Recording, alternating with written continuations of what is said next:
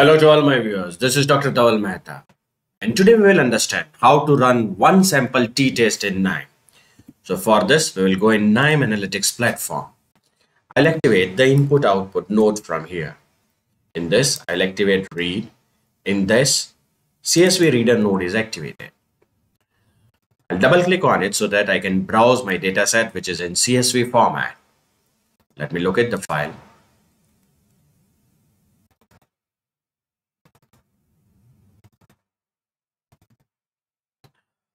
Part 1 is a dataset on which I'm going to work. Open. Click OK. Right click on it and execute. As soon as the node turns green, we are in the position to extract the information from this node. Again, right click on it and see the file table.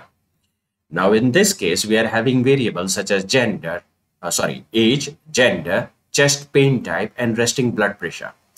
This is resting blood pressure of all the patients which are having the heart disease and which are not having the heart disease. Now I want to check what is my null hypothesis. Let us try to understand. My null hypothesis is heart patient blood pressure is not significantly different from 120.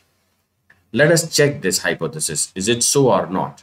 So for this, I will go in KNIME Analytics platform.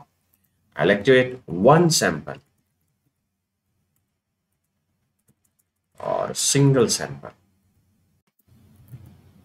t-test. Right click on it, configure. I want to check the test value is 120. I'll transfer all other variables this side because I only want to check resting blood pressure. Apply, click OK. Again right click on it and execute. Again right click and see single sample t-test. So you can see here this value, right? Now what is our interpretation? I've just copied this output here. My alternative hypothesis is heart patient blood pressure is significantly different from 120. 120 is a standard. See the p-value, this p-value. It is e raised to something and therefore it is less than 0.05.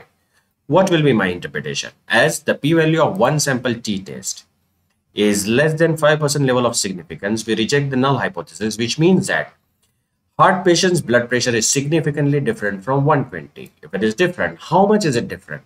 So you have to see this mean difference. It is 12.397 positive.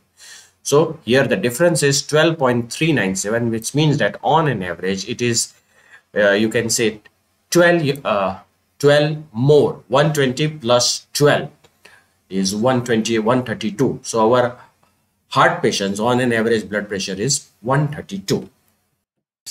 This you can further confirm by right clicking on it and click on descriptive statistics. You can see the number 132.397.